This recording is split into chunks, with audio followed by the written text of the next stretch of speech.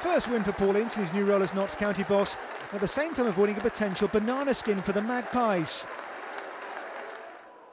The home team in front from the spot after Lee Hughes was brought down in the area by James Curtis.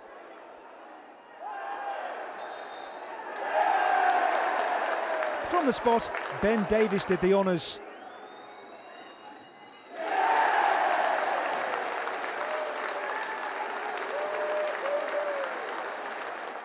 Gateshead's best chance came when Curtis himself came close to atoning for his mistake. Rob Birch made a smart stop.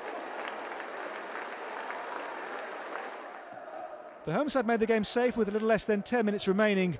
Luke Rogers' fine finish after Lee Hughes' flick on. It finished 2-0 to County.